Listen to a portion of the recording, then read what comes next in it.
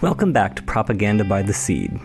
We are still just getting started on Season 2 of this podcast, so if you are liking what you're hearing so far, please be sure to subscribe, rate, and review us on your favorite podcast platform. If you would like to support us with money, you can do that at patreon.com/propagandabytheseed. Today, we will be talking with Alivia Moore and Kessi Kimball about their work with the Eastern Woodlands Rematriation Collective. But before we get into that, let's hear from our friends at the Channel Zero Podcast Network. 1 2 1 2. Tune in for another episode of Marooncast. Marooncast is a down-to-earth black radical podcast for the people.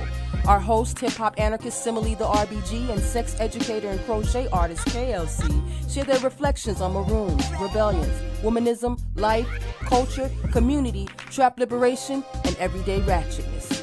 They deliver fresh commentary with a queer, transgender, non-conforming, fierce, funny, Southern girls, anti-imperialist, anti-oppression approach. Poly-ad and bullshit. Check out episodes of Marooncast on Channel Zero Network, Buzzsprout, SoundCloud, Google, Apple, and Spotify. All power to the people, all pleasure to the people. Peace. All right.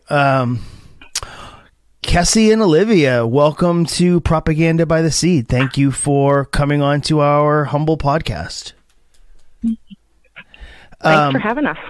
Yeah, do y'all want to, I don't know, like introduce yourselves and give us your pronouns and all that kind of stuff?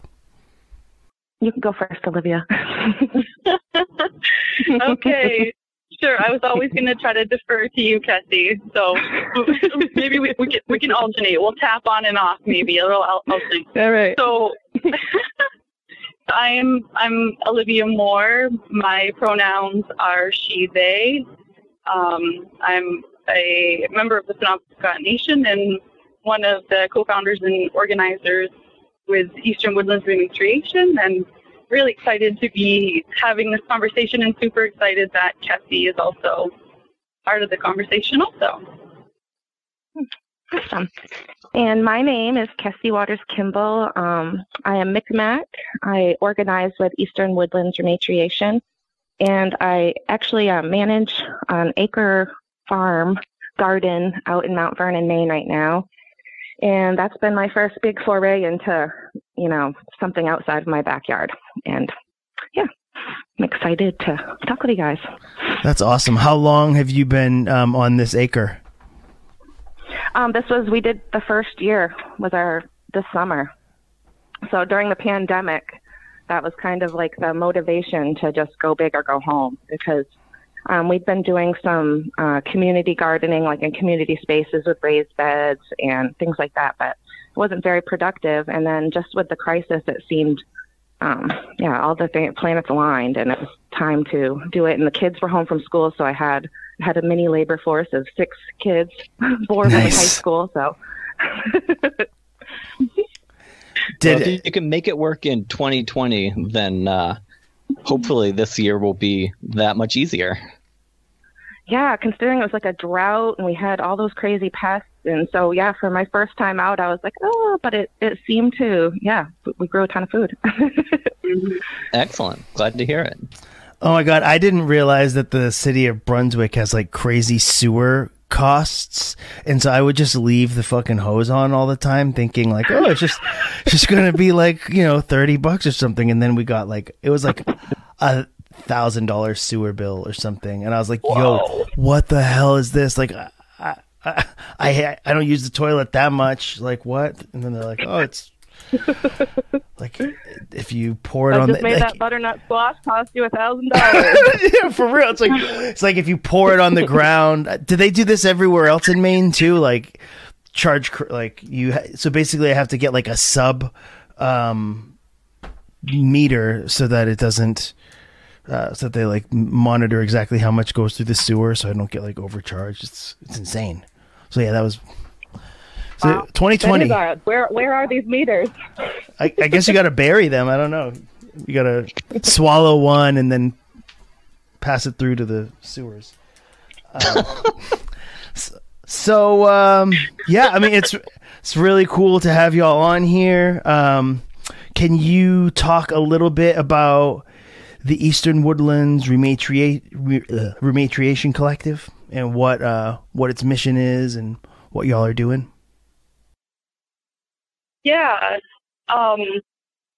So we have a pretty bold vision of how we undertake our work.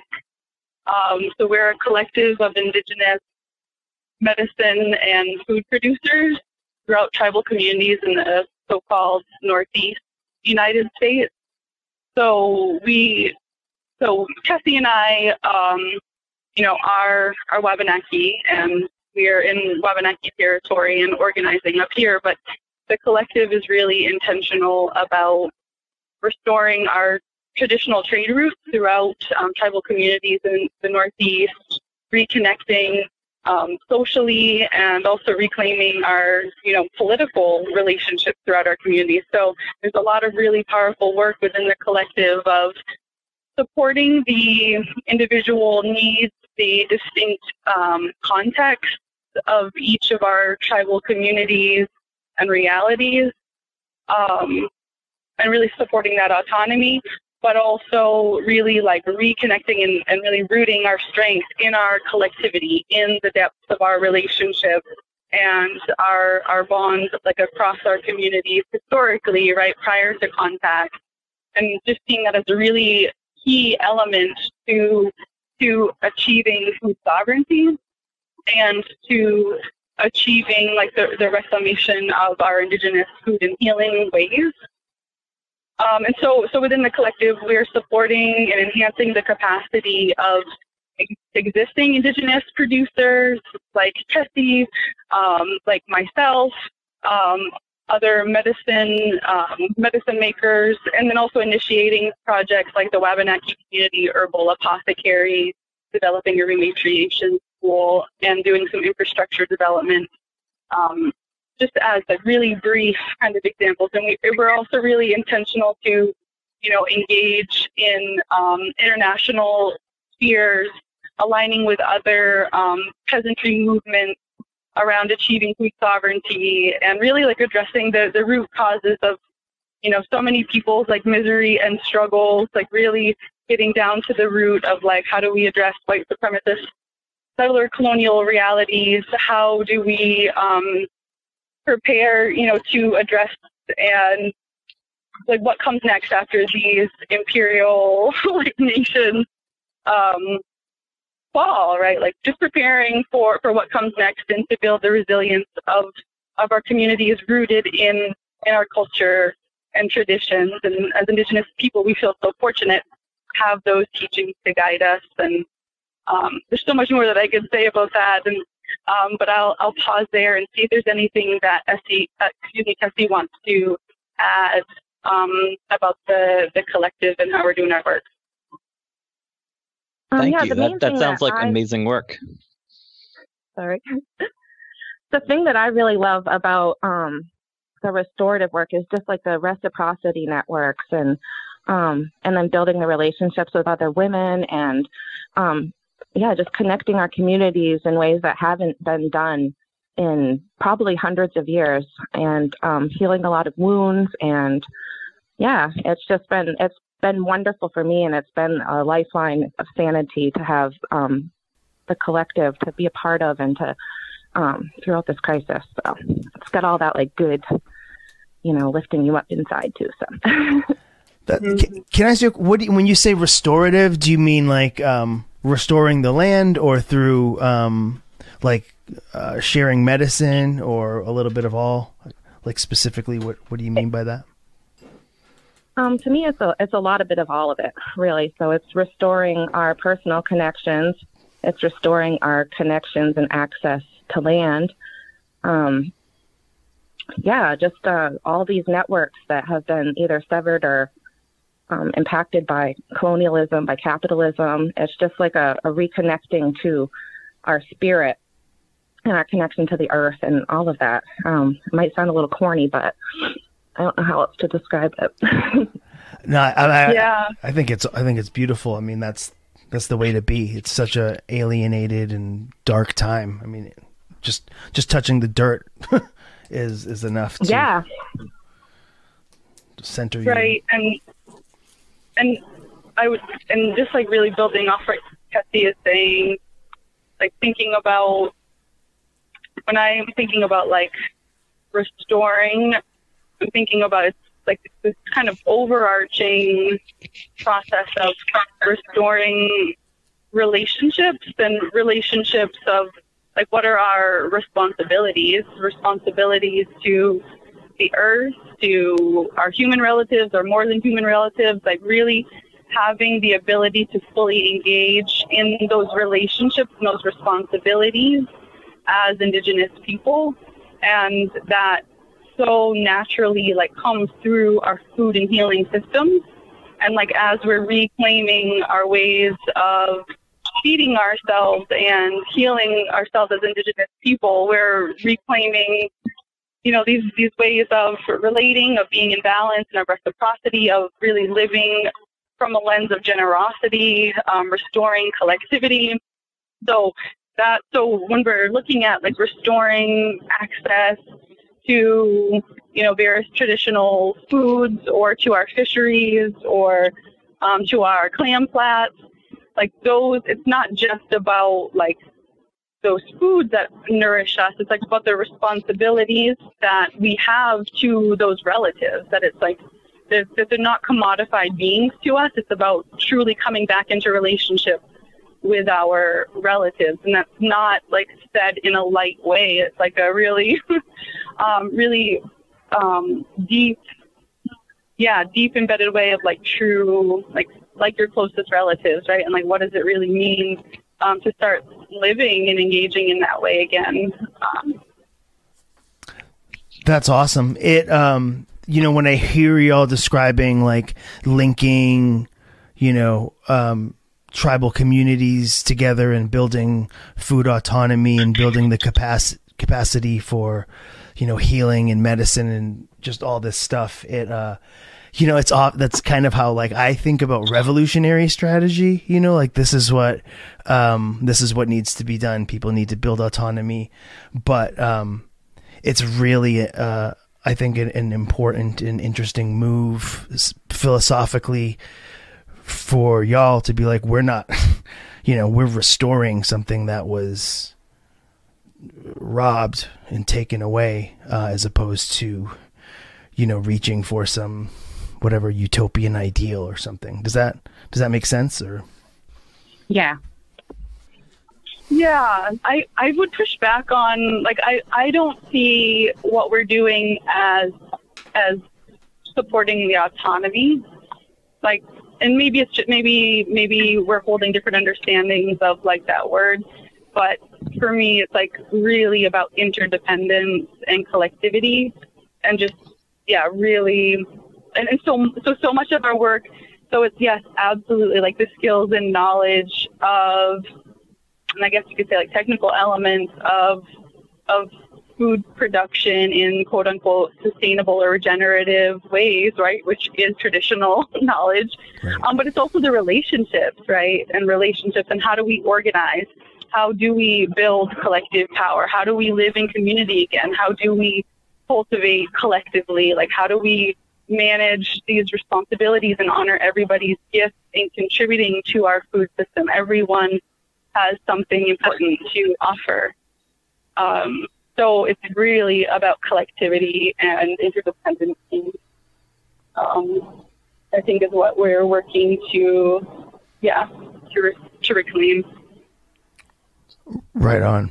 Yeah, I mean, when I say autonomy, I mean like a collective interdependency as well, but it's, that's awesome. Maybe like autonomy from the industrial system that most of the world lives in now. Mm-hmm. Mm-hmm. So when you think of the Wabanaki food system that you're trying to build back, I guess, or revitalize maybe would be the right word. Could you give a little description of what that system looks like from your point of view? I think it's a little different depending on what regions we're in. So for like I'm in Kennebec County, so I'm not near like a lot of fisheries except for, the river and whatnot. But a lot of what we have problems up here for is being able to forage, hunt, and fish, because most of it's private land. And a lot of the land that we do have access to is polluted, and like Fiddlehead Flats and stuff that are just completely polluted with horrible chemicals from the rivers. And so it's like, so even when we do have access to the places to get medicines and plants and animals, we have to either worry about, confrontation with landowners or pollution or things like that. That's so restoring those things is actually like finding, like we need to find accomplices and partners to let us have access to land that is healthy. And also we need to go into these polluted places and how can we fix and how can we help heal? So, I mean, there's at least that's from my region. That's how I see my forest system. Yeah, right. And so much of this work is about really understanding the wholeness of our systems, right? Because when I think about Wabanaki food systems, our communities were structured in ways that like we were in smaller bands. We at different points came together collectively, but really we had different regions and territories. I know for Penobscot people during the summer months, the warm months, we had different regions along the coast where we spent most of our time, gathering food and fishing and, smoking foods and preparing for winter. Winter, we would move inland, and so hunting and trapping. So our food systems really were not one region. They were really full, complete systems. And then even within that, right, having systems of trade within other bands, other tribes, and then tribes throughout the region is how we were getting our needs met. We weren't these isolated, right? There's incredible, I'm not a historian, so I can't remember all of the specifics of, but there's just been some really incredible examples of just showing the trade routes throughout, down through South America up, so-called South America, all the way, up to the northeast and the different varieties of feed and corn and different, wampums that have been, traded across our region. So, and medicine. So anyways, for me, it's really about full systems and thinking about that in really large ecological terms, but also over systems of time and reclaiming relationships. So that's sort of an overview, but yeah, it absolutely includes our fisheries. It means having access to coastal areas again, which obviously are highly privatized and closed down, and are really difficult areas for us to have access to.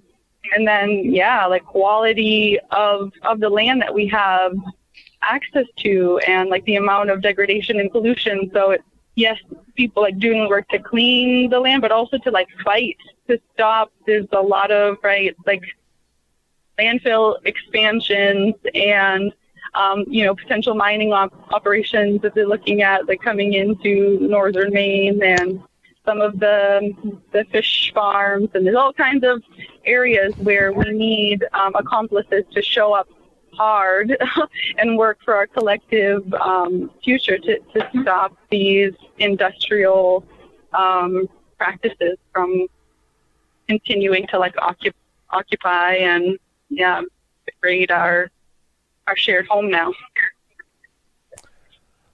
Are there specific industrial projects coming in up north that you are keeping your eye on? Like, I know some of my friends are really concerned about the Pembroke gold mine. Yeah, this is Olivia. So Kessi, I welcome you if you have. So I'm just kind of like, yeah, and I know there's there's like, I don't know if it's the same, the Wolf Den mining project. I think they're looking at, it's like up in Aroostook County. I don't know, right? There's like so many like different angles that colonization is coming at us all the freaking time.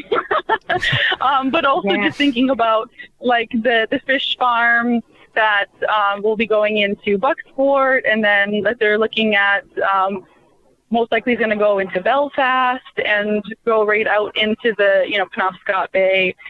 There's just and then also the discharge that is occurring in the Penobscot River from the new opening of the fine paper plants up there. So, and I'm sure there's many more. Never ending.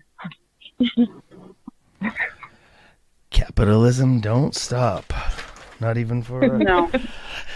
Not even for a global pandemic. Have you found that the pandemic has sort of I don't know, like helped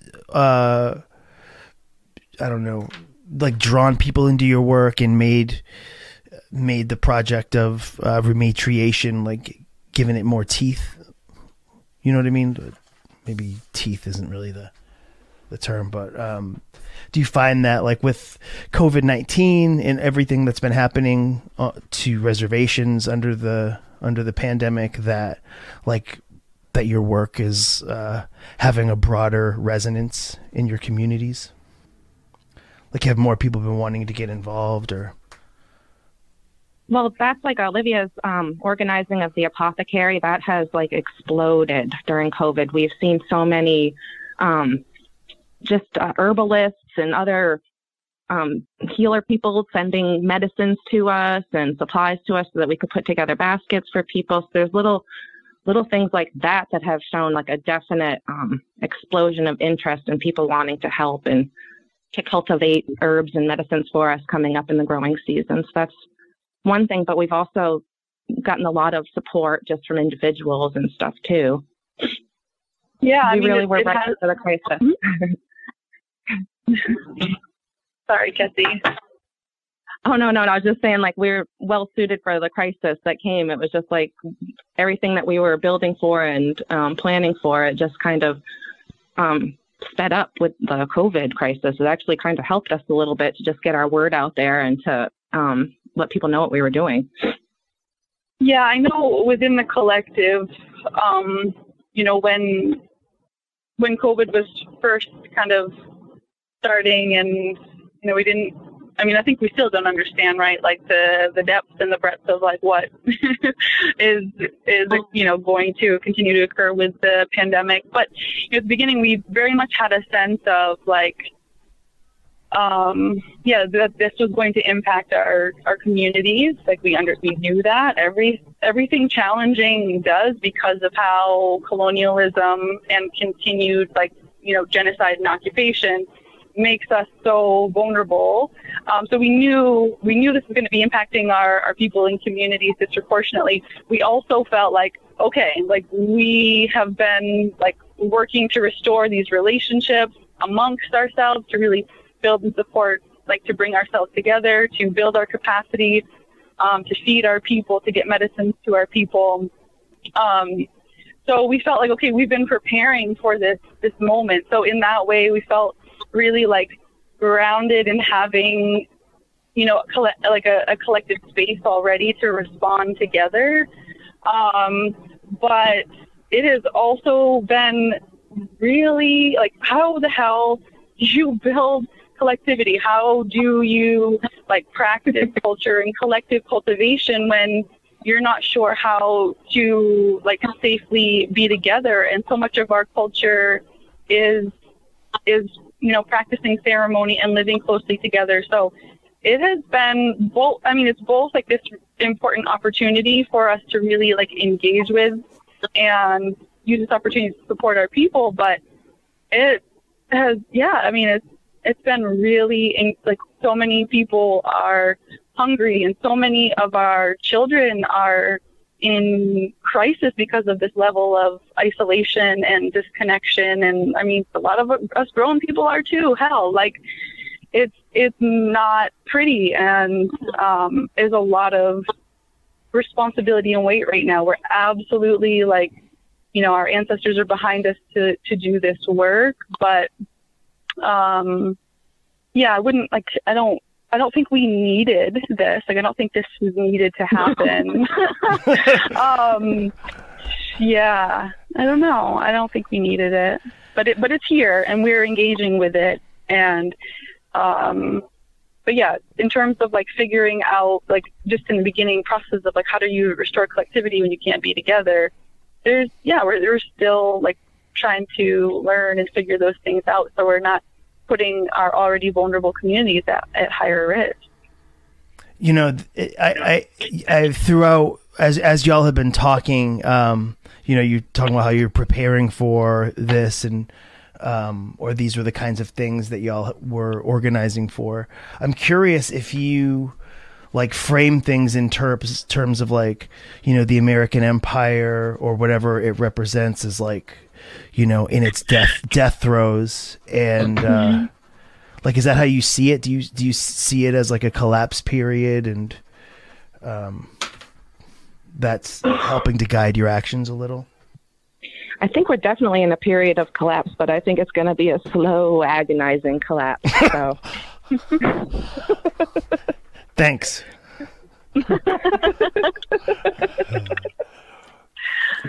I do not disagree, Kessi. I mean, I think, yeah, I mean, right, for us as Wabanaki people, like, our people have been here in deep relationship with the land in Wabanaki and so-called Maine for over 12,000 years, right? 12,000 years. So to have this colonial empire, the so-called, like, United States, this project being here, you know, however you kind of gauge the start of it, 600 to 400 years, like, yeah, haven't done a very good job. And so for me, like, I just try to keep it in this, like, longer term perspective of, like this reality that we're in now. Like, this is not all there ever has been. This is only this, like, blip in time. So how can we really do everything that's within our power in this moment while we're here, to really just, like, prepare our children and communities to be resilient for the challenges that are ahead, and to just try to create some opportunities and spaces for connection and, you know, and peace amongst the inevitable chaos, and hoping that they can be healthy enough to, you know, continue this journey of just trying to survive while this process runs its course. But yeah, I mean, I'm hopeful. I'm hopeful that this is actually, you know, like, some of the, like, you know, indicators of a significant. I mean, it's really complicated, because when we say, like, yeah, right, like, the folks that are the most impacted by collapse in a lot of ways are those of us, yeah, right, like, that at the heart of imperialism are being the most harmed now. So I don't know I don't know what I hope for. I don't think it's going to be a quick journey either, but yeah, just trying to keep it in perspective. Okay, our people have been here 12,000 years. We have, like, survived, like, you know, ice ages. We will persist. Fertilizer for the future. Yes. Oh God. Well, I guess I was just wondering, like, from a technical perspective, you know, Alivia, when we first reached out, I was like, oh, we wanted to talk to someone who's actually done the Three Sisters polyculture, and got it, had it actually producing or whatever. And when I talked to you about it, you were like, what we're doing is much, isn't just about cooking and growing annuals. But I liked what you had to say about the Three Sisters. So I was wondering if you wanted to talk about that polyculture and how you have a mixed relationship with how people in permaculture talk or think about it. Yeah, I think a part of what I was responding to was the question about an interest in Indigenous folks engaging with Three Sisters planting. Which, yes, absolutely, that is a beautiful practice and relationship of interdependency and reciprocity that feeds and nourishes us and has so much to teach us, and is absolutely a traditional practice of food production. My sort of push back on that is I feel like there's been kind of little silos or little blips of things that have been that are kind of widely accepted as Indigenous knowledges, and that being one of them. Three Sisters planting these three particular plants, and this is Indigenous knowledge systems, and talk about this, and it's yes, but our food systems were, especially here the so-called Northeast United States, we absolutely had cultivated larger areas that were cultivating and growing food, but we also had incredible agroforestry, right? For millennia, we had shaped these incredible food forests, and our hunting grounds and trapping grounds were nurtured for millennia, and the clam flats and the seaweed beds, those, the abundance that was here in the United States was not because there were not many humans here to take and to harm. It was because there were humans here that understood ourselves to be relatives and a part of these systems. So anyways, our Indigenous knowledge in food systems is so much more expansive than Three Sisters, or so I just think it's really important to acknowledge that, and I tend to kind of push back on just looking at it really our knowledge systems really narrowly. So I think that might have been what I had going on for me. Maybe I didn't articulate it at the time. I know, and for me it's funny because I did do a Three Sisters garden this year, but I have I'm mixed-mac. We've never been farmers. Three Sisters was not a part of our culture. It just didn't really happen, we would come and trade for corn, mm-hmm. But so gardening and growing, that is totally foreign to me. And yeah. On a similar note of a piece of traditional knowledge or Indigenous knowledge that is kind of people are coming around to realize is an important part of a lot of ecosystems. I'm curious if the Wabanaki made use of cultural burning, or using that fire as a management tool, or if that was something that was not really a part of this ecosystem. Burning was a big part of mm-hmm. our control. Mm-hmm. That's why we have a lot of tick problems. A lot of the pest problems we have now are because we haven't had burns in hundreds of years. That's what I think, anyways. Yeah. And a specific thing, I've heard this bit of hearsay, but I've never really been able to track down a real source for it. But I keep asking people until I, hopefully will one day find an answer. But I have heard that under Indigenous land management, a lot of the oaks that are in the eastern forest would actually bear annually, as opposed to the like masting cycle that they do now, because that masting is a response to supposedly acorn weevil mostly. Yeah. Your mystery continues, I think. Yeah. I might never find a real answer to that, but I'm going to keep asking. Yes. But yeah, absolutely. Absolutely. Like, burning, was a traditional land management practice by Wabanaki people. And I think about it in matriarchal worldviews of really centering, nurturing in all things.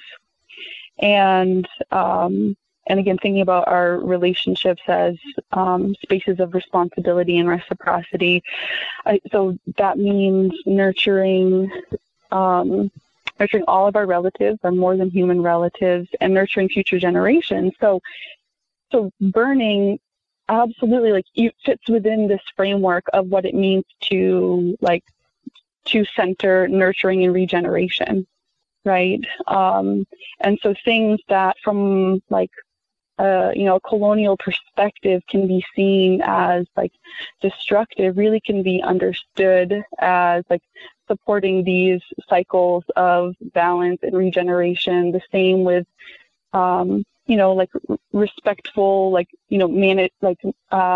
herd management of the various populations, that's all respectful of balance and overall health and well-being. But that's only done by being in incredible deep relationship and humbling ourselves to listening and not coming in we already know how to manage and take life. And so there's just this whole other kind of way of what it means to take life and to manage populations when we understand that they are our relatives. Yeah, one of the most tragic things about, obviously the meat industry is just imagining that 40% of the slaughtered animals are just being they're just being thrown away, as it's such a ruthless and sad death machine that we got going. It's insane. Mm-hmm. It's disrespectful. yeah. I mean, it's disrespectful. It's just fucked. But what you were saying about ticks kind of blows my mind. So if you're having deer tick problems, set a fire, basically. Well, there's even other diseases with the deer. There's wasting disease that they're getting because they're not burning. And what happens is the disease gets passed on when the deer defecate. And so then the grass grows in the spring and the deer will go and eat the grass that they pooped on the year before. And they're getting this wasting disease where they can't gain weight and they just die sick. And that is all directly related to just not burning. And it allows different, bacteria and pesky things to thrive. Wow. Yeah, chronic wasting disease is just a mind-bogglingly bizarre thing, because it's a prion, it's a self-replicating protein disease that's just really weird to think about. Prehistoric shit.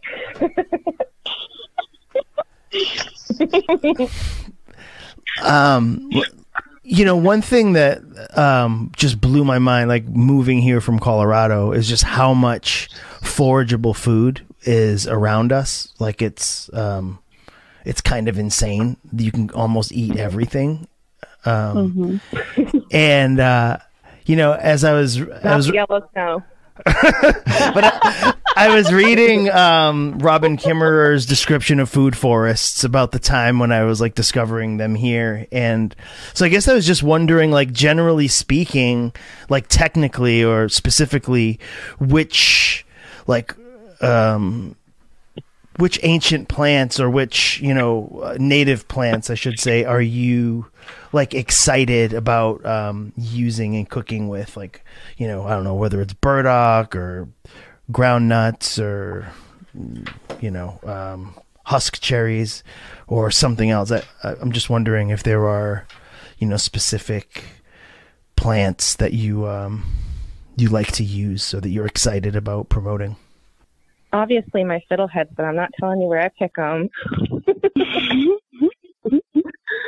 No, but I've actually gotten marshmallow root has been my thing that I'm all excited about this year. It's the first time I've actually really, really worked with it outside of just making a tea. I started making like salves and infused oils and stuff with it, and so I'm all about like marshmallow. It is such a versatile, awesome plant, and it smells really good too. So. Yeah, marshmallow was like, that's my new baby. Yeah, last year that was totally, well, not the previous year, it was totally like a really special plant for me too. So my mind goes to a lot of, I'm thinking of cedar, and I'm thinking of white pine, I'm thinking of tamarack, are a lot of, kind of what, especially during winter months, spending some more time with. My mind also goes to, I'm going to say this because I think there's like, hopefully, like maybe some kind of like important teaching in it. I'm sorry if there's not, but my mind also goes to this like reluctance to share with in a specific way with white audiences about specific plants or medicines or practices, because of these histories to contemporary like practices of appropriation, of over harvest. And so like, and just kind of going to like not yet feeling like it comes down to an element of like trust. And I try to like remind myself, okay, it's not about like Native people coming to trust like white folks or white settler communities or movement spaces. It's really about them doing the work to like show and like earn that trust back, for us to be able to like really be in a space to like share really specifically. So I'm like, I'm kind of having like two trains of thought when that question was asked, and I'm like, maybe there's something important from just saying this other line of thought that's on my mind, that I'll just be real, that like, like that I'm really, and I'm not the only one, but just really like careful about like what knowledge to share where, because it very often is weaponized or co-opted. So anyways, yeah. Protective mama. Yeah, I mean, you never know who's listening though. Like some startup bro could be listening and be like, "Ooh, I just had the greatest idea for native medicine. It's made from So yeah, no, I feel you. No, and no, I don't. I mean, I don't think it's even that. Like, I think there's maybe some broader responsibility that actually like needs to be taken by a whole array of, like white settler communities, including like the anarchist community, where like I have a lot of affinity and a lot of like, white, like most of my white friends, right, are anarchists. Oh God, almost like they're going to be anarchists, but there's also like community responsibility there also. So it's not, not just like the bro community. Absolutely. I can certainly see where you're coming from. Well, let me ask you this. Was it, what, like, as far as like learning all this stuff, and putting together this, this analysis and, studying all this stuff, like, was it hard to come to all this knowledge? Like, was it just around you and you just soaked it up? Or did you have to do a lot of research? Did you have to, like, how hard has it been to uncover all this knowledge? I woke up like this, so I don't know about you guys.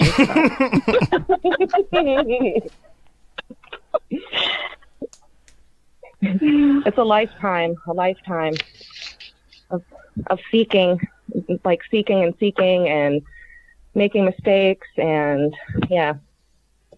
But it's a culmination of a whole lifetime of learning for me. And yeah, I would say what knowledge?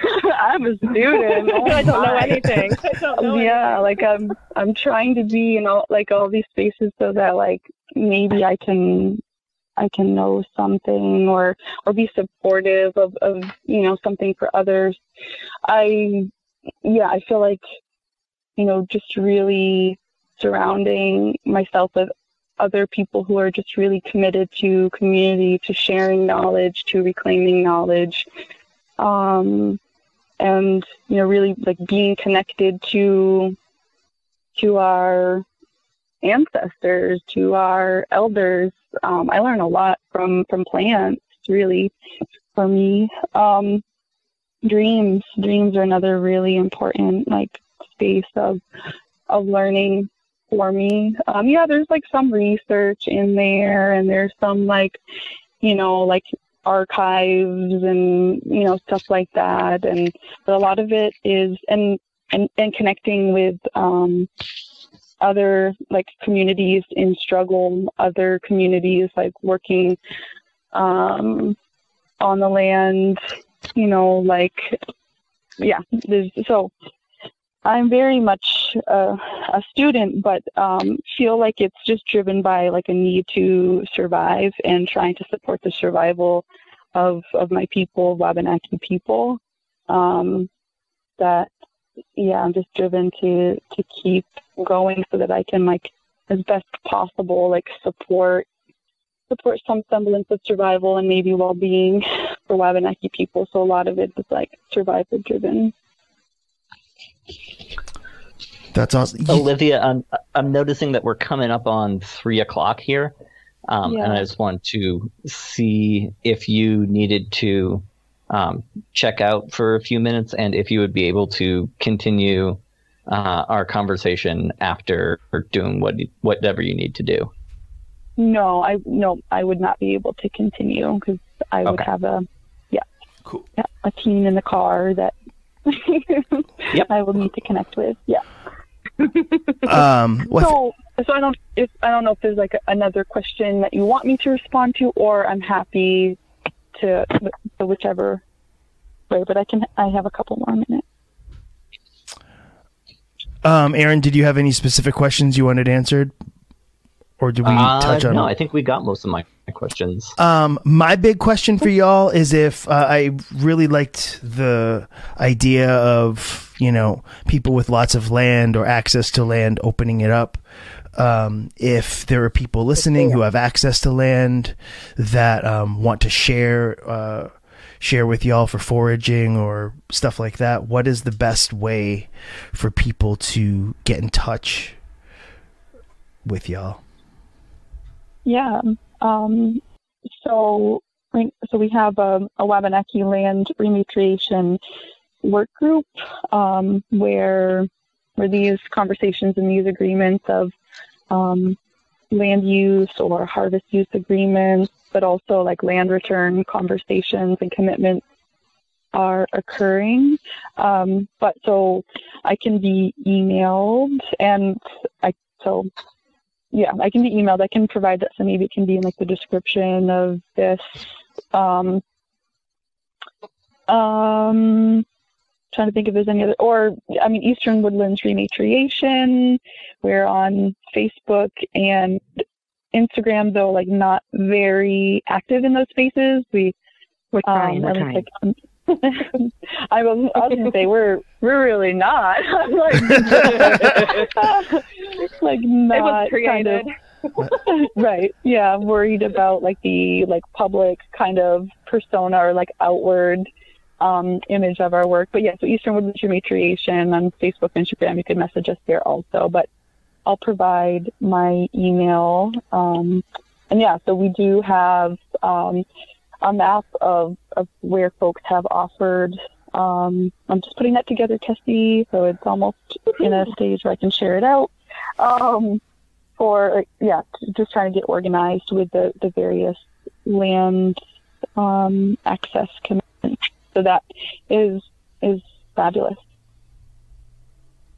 That's awesome. The work y'all are doing sounds so amazing, and it's been really cool to hear about what y'all are doing. It goes so much deeper than I had originally understood it, and it's much respect. Yeah, and thank you both so much for your time to talk to us today. I really appreciate that. Yeah, I've definitely enjoyed it. I've enjoyed it. Excellent. Yes. Yeah, thank you for the opportunity, and it's always nice to connect with some folks that understand that we need to, that the system is collapsing, and we need to get real about we got to make some moves and prepare our communities. So yeah, And bunkers, it would be great. where it's at. Say it again. I said bunkers are not where it's at. especially when the tides are rising. Shit. Exactly.